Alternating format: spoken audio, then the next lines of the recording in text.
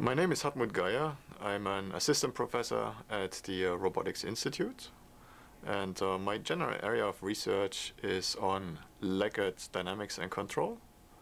I'm interested in legged locomotion from basic models, principles of legged systems, through neuromuscular models of human motor control, and all the way to applications in humanoid and prosthetic systems.